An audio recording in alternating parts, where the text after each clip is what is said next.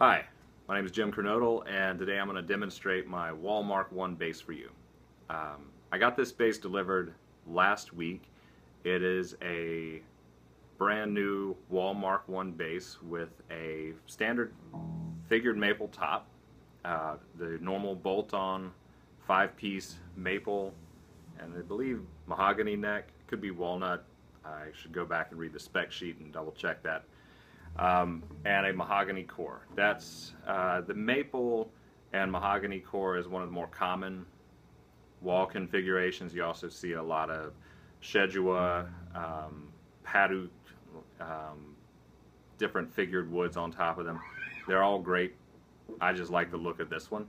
And the nice thing about this is it's actually the standard top grade maple that they offer at Wal. So there was no upcharge for this. It's got some light figuring. It's, you know, certainly not like a 5A grade Paul Reed Smith type top, but it has some nice figuring to it, and I kind of like the fact that it's maybe a little bit more subtle.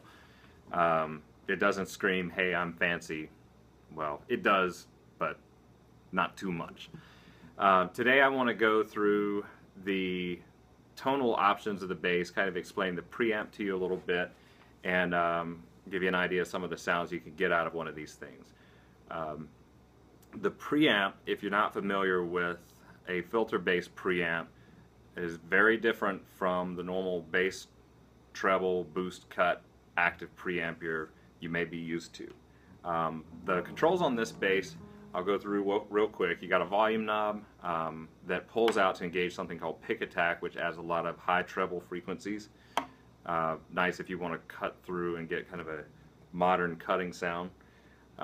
There's also a traditional blend knob. It's a pan knob that goes either towards the neck pickup, bridge pickup, or blends them both. Then you have the two high pass filters, which work a little bit like a passive tone knob, but there's an extra twist to it. When you pull the knob out, it gets you a little extra boost right at the frequency where the high end is being cut off. It's almost the same concept as a wah pedal, but that's not really the idea. I'll run through it and give you an idea through some demonstrations on how it actually works. It's easier to show you and have you hear it than for me to try to explain it. I'll start off with the bass turned with the high pass filters all the way open, no boost of any type, no pick attack, just the pickups evenly blended.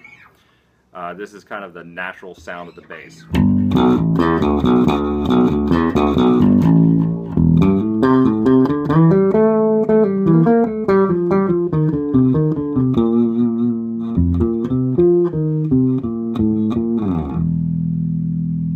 If you hear any distortion, it's probably the crappy microphone on my iPhone, not so much the amp. The next sound I'm going to show you is both pickups on with the pick attack engaged and disengaged. So natural sound, you'll recall.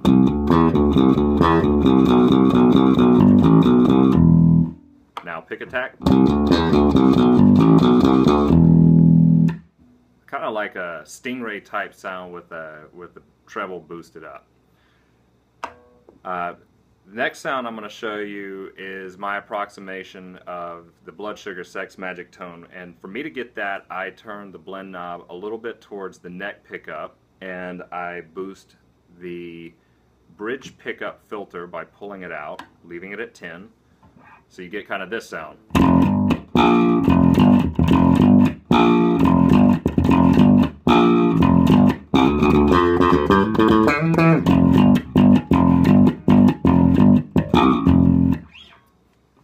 So that's your my approximation of a flea type tone.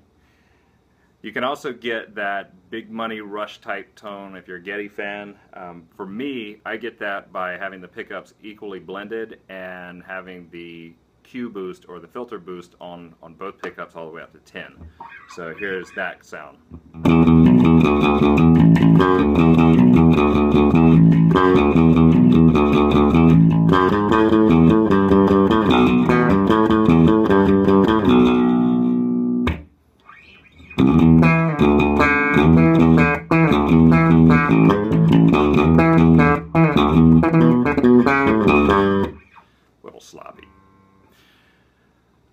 you can get a reasonable approximation of a P bass tone, albeit a little bit hi-fi, by blending towards the bridge pickup. And this is something I discovered a while back and I thought it was pretty cool.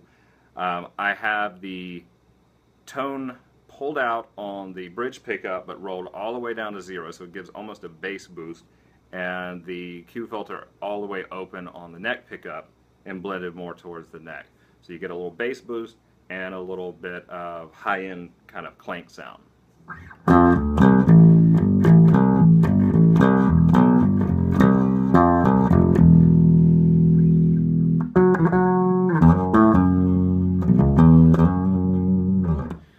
Not quite a P bass, but in a mix it could probably get close. Another sound you're gonna like out of a wall bass is the kind of the J bass bridge pickup tone. For this one, I don't have any of the Q boost open. I just leave everything pushed in. I roll the tone off on the bridge pickup a little bit down to about 6, and I blend towards the bridge pickup, obviously. So that gives me kind of that biting jazz tone.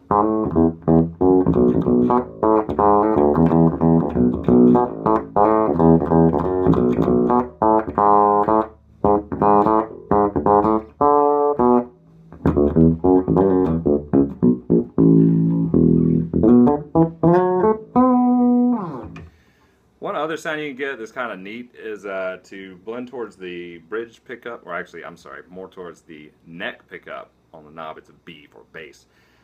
And roll the passive, or roll the high pass filter all the way down and boost it, which gives you a really deep, low end kind of tubby, muddy sound.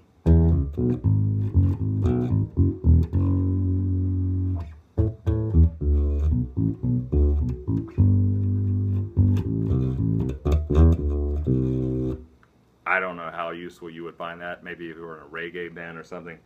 I'm not. So anyway, that is a quick demonstration of some of the things you could do with a Wal MkI bass. I hope you enjoyed the video, and thanks for watching.